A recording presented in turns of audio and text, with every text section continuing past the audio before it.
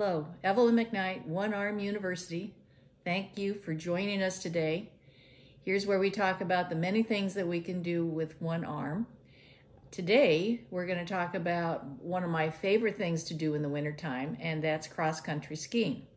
So, again, thanks for joining us. Please follow, like, share, add comments. I'll try to answer those as best I can, as much as we can, and I hope that we can really create a community where we help each other out and give each other suggestions. So, here we are. Let's go. Cross-country skiing. One of the challenges of cross-country skiing is getting your skis on.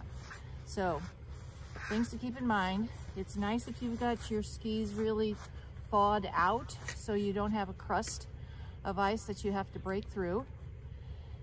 Next, position yourself so you've got something to lean against so that you're really good and solid. So I'm leaning against this barn, and I'm gonna step one foot in at a time. This is hard no matter what you got, how many arms you got. A spider would have trouble with this. And there we go. That's it. So let's talk about cross-country skiing. First, you need good gear. So be sure that your gloves allow you to grip your pole well.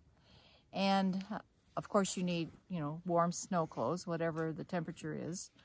The shoes are important, the boots. Be sure that they're laced comfortably, snugly, but not tourniquet style around your ankles so that you have good support in your ankles. Now, one-armed cross-country skiing, you want to really engage your core and your upper leg muscles. Don't overuse your sound arm with the pulling aspect of it, because that can really get you into trouble with pain and, possibly even injury. So really engage your core muscles, really engage your top thighs, and really move forward from the center of your being. So, and another thing that I really need to tell you is really be careful as best you can. Nobody wants to fall, but as best you can, avoid falls. And for that reason, keep your cell phone with you and or skate with a buddy. Because I've been there, done that. I have fallen, and it was just impossible for me to get up. I tried and tried and tried and tried, and of course, I'd forgotten my phone that day. I was alone. All the things you're not supposed to do.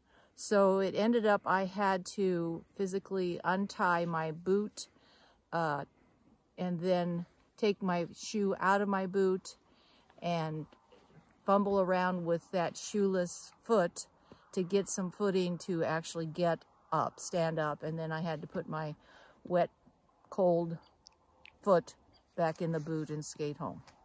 So, for that reason, keep a buddy with you, keep your cell phone with you, really engage that core again. Don't go on icy conditions. Be careful of very thick snow that there's been a track made, because you can get the lip of your ski hung up on that track, and that topples you over. So I think you have to be a little cognizant of the conditions and be real careful. So, let's go. Let's have some fun.